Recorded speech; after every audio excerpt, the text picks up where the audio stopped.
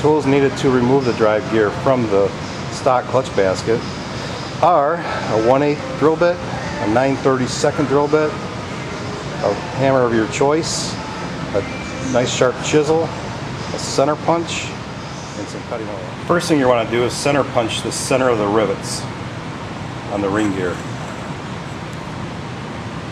Find the center as close as you can, the center punch, and give her a good wrap.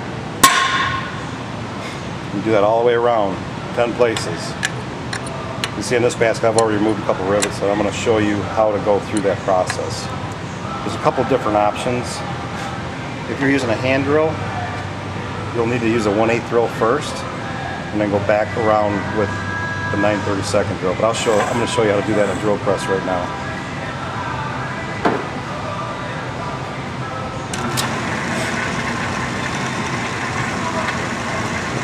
First thing you want to do is oil the drill bit in the part. And we'll drill this first hole approximately 1/8 to 3/16 of an inch deep. That's all you'll need. Or until you see aluminum. Alright. Remove this drill bit. And now we use the 9/32 drill bit. Give a little bit of oil.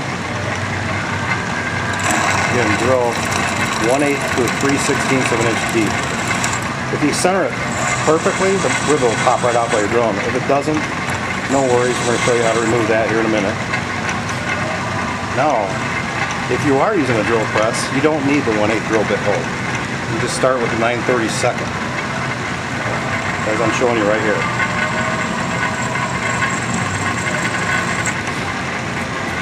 More oil. You run the drill bit about 500 RPM. If you get black chips or dark chips, that means you're going too fast. See how the rivet pops right off of there? That's what you want. Okay, now that all the rivets are drilled with the 9/32 drill, like I said, 1/8 to 3/16 of an inch deep, take a chisel. Make sure it's sharp. Probably doesn't have to be real sharp, but sharp is always better. And give it a good wrap. There they go. Knock them right off of there. Of course, hold on to your chisel. Okay, now that we removed all the rivets, all I gotta do is pop this plate off. That's pretty much it. You lift this gear up, pop out all the plastic or rubber plugs that are in there.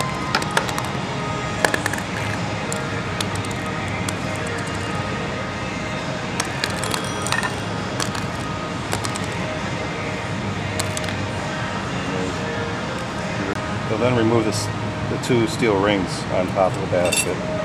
One's a concave piece, the second one is a flat piece. It goes underneath the concave piece. And you'll see that on the assembly part of the video.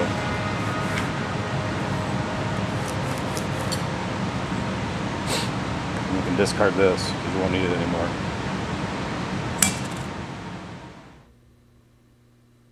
Okay, we're going to show you how to install the drive ring onto the clutch basket.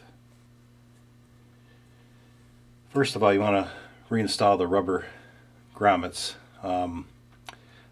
The side of the hole has a chamfer, is the side that goes down. So you'll install it just like this, just very simple. Chamfer side, down. All the way around, 10 places. If you get them upside down, ring won't go on properly. So next you take the little steel rings that came with the original basket assembly. Flat one goes down first. See that? And then the concave one goes down second. The raised portion faces up. You see the concave part of the ring. Next you want to install the ring gear. what I do is I lube these holes with oil all the way around. Makes it easier to install. Install it with the machine bring side down. It has to pilot inside this hole here. The cast side goes up. The machine side down. Just like that. And then you force it down side to side, back and forth. Get it all the way down. It's very snug. It's all the way down. Wipe off any excess oil. You do not want to get oil in the threaded holes, or the Loctite will not work.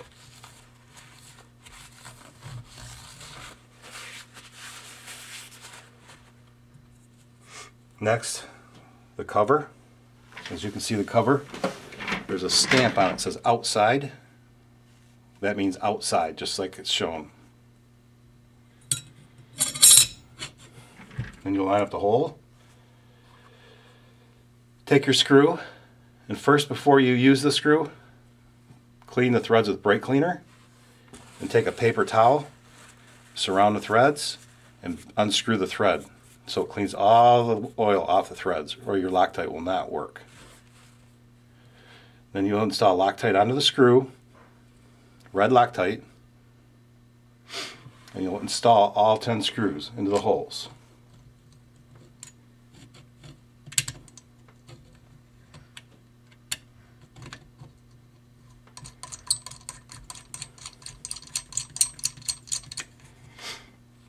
All the way 10 holes, or 10 screws, torque to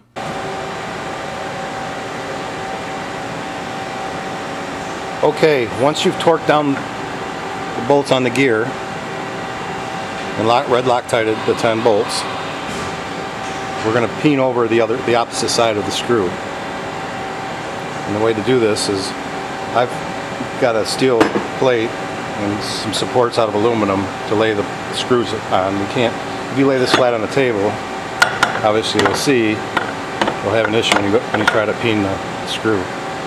So that being said, the way we peen the screw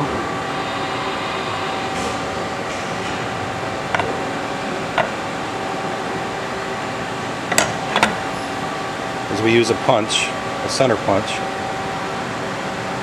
and a good size hammer.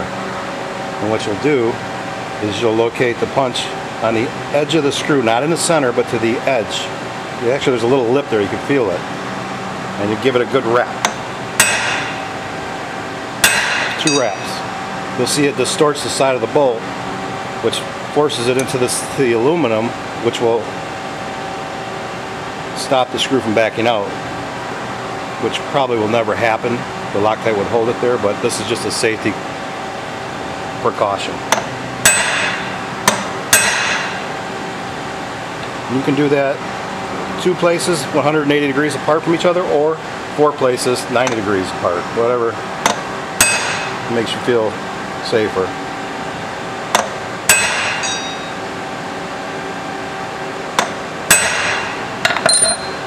And let's see if we can get a look, see what they look like when they're finished. Let's see.